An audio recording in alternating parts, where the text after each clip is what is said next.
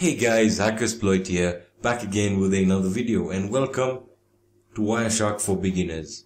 So in this set of tutorials, I'm going to be teaching you how to use Wireshark, and I'm going to be moving you from a beginner level to an advanced level or an intermediate level. So you might be asking, what is Wireshark? Well, Wireshark is a traffic analyzer. Now, you might be asking, why do I need to learn Wireshark? Well, if you're a network administrator or system administrator, and you're interested in basically monitoring what's going on the network, this would be handy for you. Or if you're just a curious parent at home, wants to make sure that your children aren't browsing the web, in more illicit methods. I mean, visiting inappropriate websites and stuff like that. So basically, it's just a tool for monitoring what's going on your Wi-Fi network.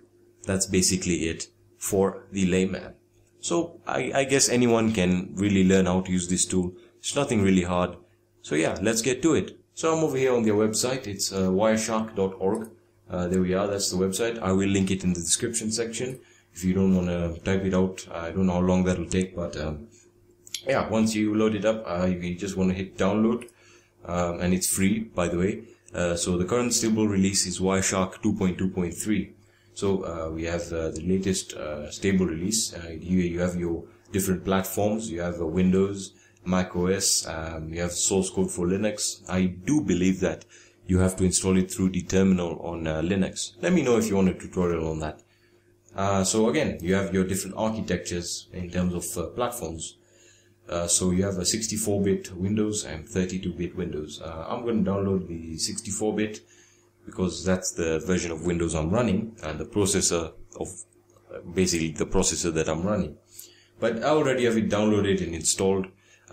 Please do note that during the installation, I want to make you have to just install Windows WinPCap. That's what it's called. It'll give you that prompt during the installation to install WinPCap. Now make sure you do install WinPCap, because as again, it's one of the components that goes hand in hand with Wireshark. So once you have it downloaded and installed, it's a very simple process. I have it right here.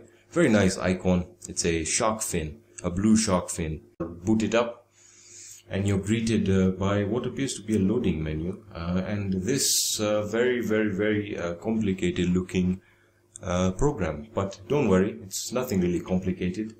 So basically what I'm going to do, I'm just going to give you a basic overview here of what to do to get started.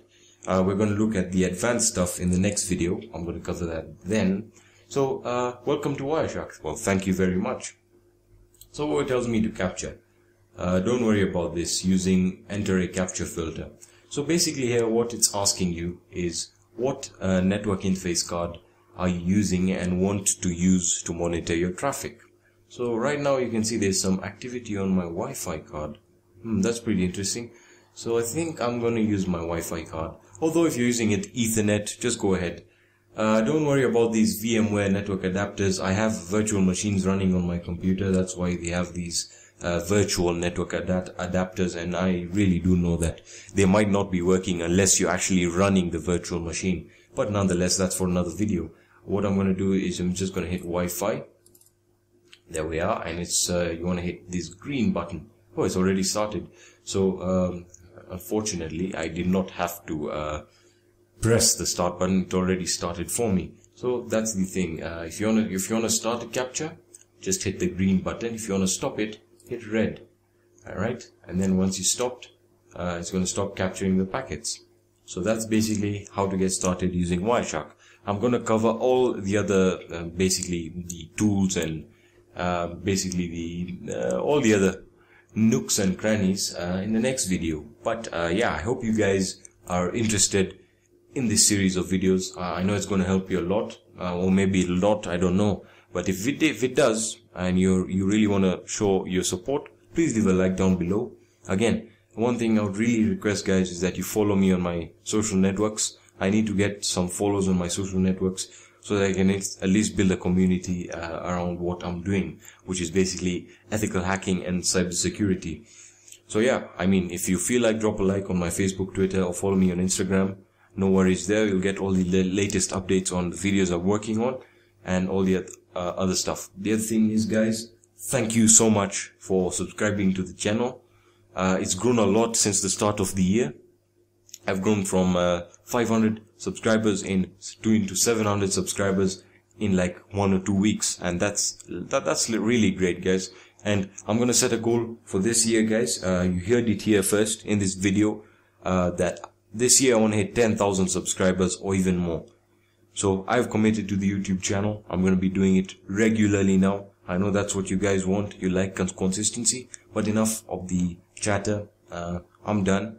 Thank you for watching this video. Have a great day. And yeah, peace, guys.